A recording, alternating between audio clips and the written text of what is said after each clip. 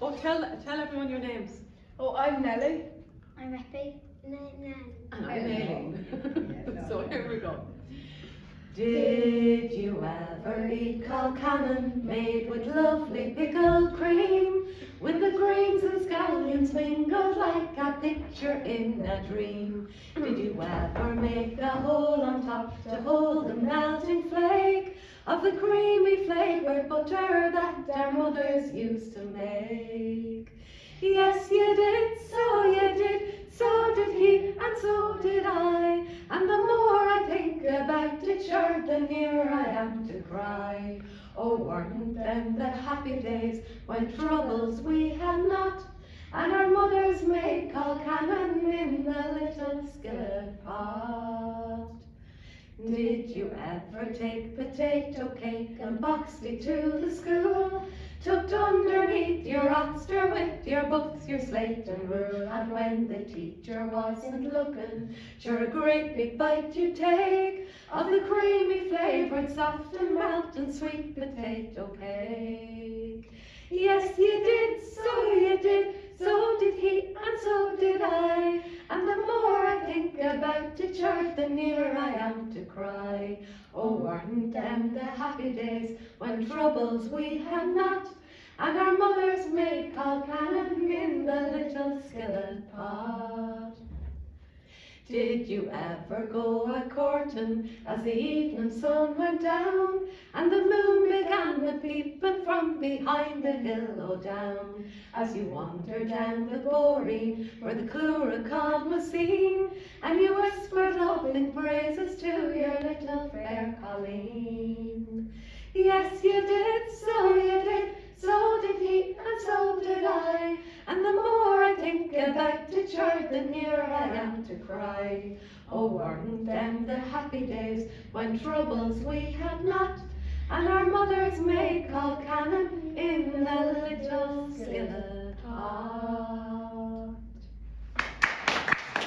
Now Paddy O'Brien, he left Ireland with glee, for he wished in his heart for out England to see.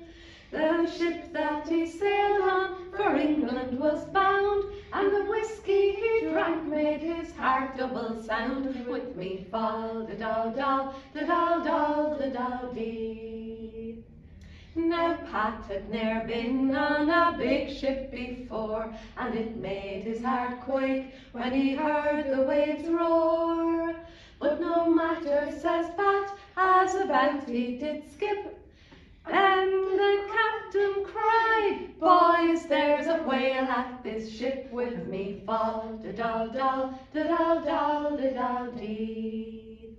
Well, Paddy got scared and he made for the mast, with his arms wrapped around it was there he stuck fast, till the ship gave a heave and poor Pat lost his grip, and 'twas down the whale's throat that poor Paddy did slip. With me fall da dal dal da dal dal da dal dee. Well, Paddy began for to roar, bawl and shout, and to look for a hole or some place to get out.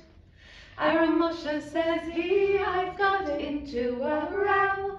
I was on the big ship, but where am I now? With me fall da dal dal da dal dal da dal dee. For a month and 5 days in a whale he did stop, till one fine summer's day in his throat he did pop.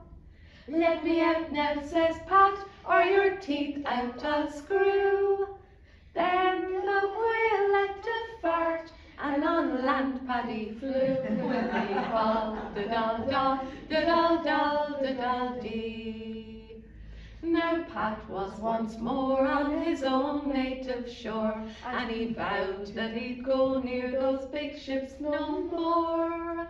And if ever he longed in old England to be, it'll be when the tramway goes under the sea. With me fall da dal dal da dal dal da dal dee. With me fall da dal dal da dal dal da dal dee. Christmas Mousie said she'd hold a ball and ask her neighbours one and all. She'd hold it in a splendid hole, most kindly lent by Mr. Mole. There'd be no end to nuts and roots, cherries red and candied fruits, juicy leaves and buttercups, and dewdrops in some acorn cups. Di-dum-a-dee, diddle-di-dum-do, diddly-di-dum-a-dee, diddle-di-dum-do. Di-dum-a-dee, diddle-di-dum-do, diddly-di-dum-a-dee, diddle-di-dum-do. So invitations were sent out to all the animals out and about. If well behaved both one and all, they'd be welcome to Miss Mousie's ball. Veronica Squirrel said she'd be there, so she commenced to brush her hair. She brushed it east and she brushed it west, saying at the ball I look my best. Di-dum-a-dee, diddle-di-dum-do, diddly-di-dum-a-dee, diddle-di-dum-do. Di-dum-a-dee, diddle-di-dum-do, diddly-di-dum-a-dee, diddle-di-dum-do. Said Mr. Hare unto his wife, I've never yet in all me life received a letter small and pink like this. What is it, do you think? Said Mrs. Hare, it comes to call us both unto Miss Mousie's ball. Gather up your tail and your coat so brown, and I'll put on me evening gown. Di-dum-a-dee, diddle-di-dum-do, diddly-di-dum-a-dee, diddle-di-dum-do. Di-dum-a-dee, diddle-di-dum-do, diddly-di-dum-a-dee, diddle-di-dum-do. When Mr. Fox heard of the ball, he wondered if at all, if he could sneak in by and by, he'd gobble them all up on the sly. But Miss Mousie, she heard of his plan, so she sent for a big policeman. She grabbed a sly foxy by the tail and slung him into the county jail. Di-dum-a-dee, diddle-di-dum-do, diddly-di-dum-a-dee, diddle-di-dum-do. Di-dum-a-dee, diddle-di-dum-do, diddly-di-dum-a-dee, diddle-di-dum-do. Miss Frog was splashing in the pond, of which she was extremely fond, and when she heard the joyful news, she soon hopped out to change her shoes. Well, they danced all night on the sandy floor, and they never had such a night before. Nobody there had a growl or a grouse, and they thanked Mr. Mole for the use of his house. Di-dum-a-dee, diddle-di-dum-do, diddly-di-dum-a-dee, diddle-di-dum-do. Di-dum-a-dee, diddle-di-dum-do, diddly-di-dum-a-dee, diddle-di-dum.